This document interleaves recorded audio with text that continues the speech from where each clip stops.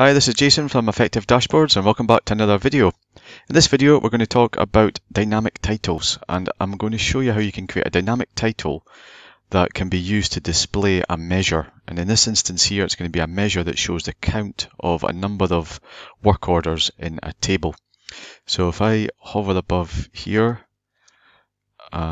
we can see that we've got a list that pops up with the work orders, but what I want is a title on this, and I want to see the title contain the number of work orders that are shown in the list.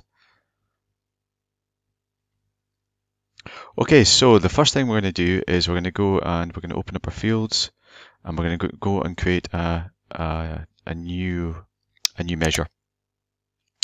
So I'm going to go in here and I'm going to create a new measure, and this measure is going to be used to determine the title of our table. So I'm going to call this conditional format, and I like to start my conditional format measures with CNDF, and this is going to be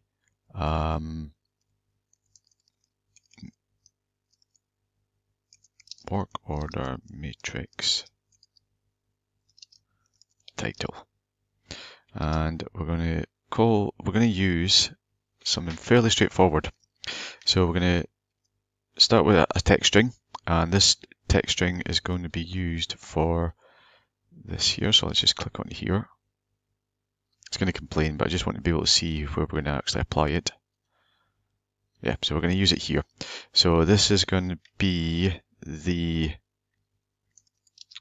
work order list by planned hours. Okay, so we've got this sorted by planned hours, work order list by planned hours, and then we're going to close that bracket off, and then we're just going to simply use this ampersand here, and we're going to stick in a measure, and this is going to be the backlog count. Okay, so in this example here I've already created a backlog count measure, which I'll look at in a second. So I'm going to this is going to be the work order list by planned hours, and then we're going to say that it's got a hyphen, and then we're going to use another ampersand here, and I'm actually going to call this out as being hours count.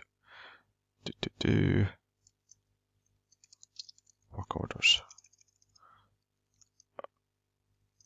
Okay, so that's going to tell us that we've got a number. So work order list by planned hours, hyphen, close the string, add in the actual number of work orders, and then append the word work orders to the end of it. So that should look okay.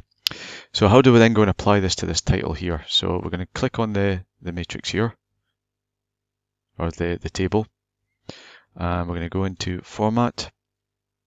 Let's just make sure we've got that selected, and I'm going to go into the title, and in here I'm going to switch on the title, and rather than just type something in here, I'm going to use this formatting button here, and we're going to determine the title using conditional formatting.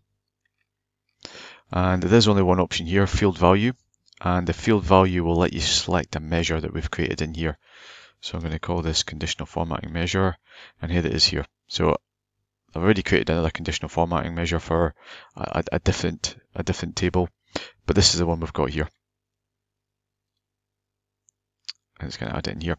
So work order list by planned hours, hyphen 745 work orders. Now I know that is the total number of work orders because I've used this report many times, and there's no filter on this particular visualization. However, if we go back into our home page now,